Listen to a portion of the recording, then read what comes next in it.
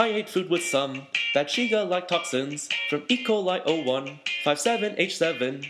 It found me, it found me, it found me. This led to injury of endothelium.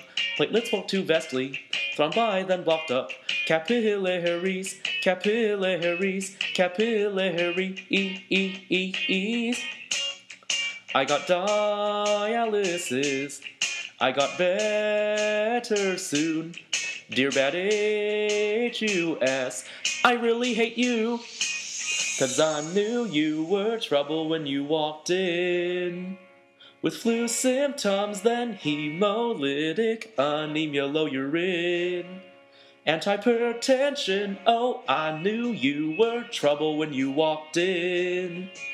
With flu symptoms, then hemolytic, anemia, low urine, bloody P, neuro things, and low platelets. Oh, oh, trouble, trouble, trouble. Oh, oh, trouble, trouble, trouble.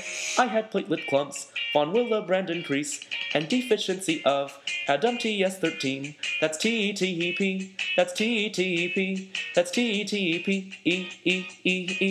I had neuro symptoms, low platelets and fever, hemolytic anemia, and bad renal failure. And now I see, now I see, now I see. Plasma exchange took out autoantibodies, and I realized I hate TTP. Yeah, I knew you were trouble when you walked in.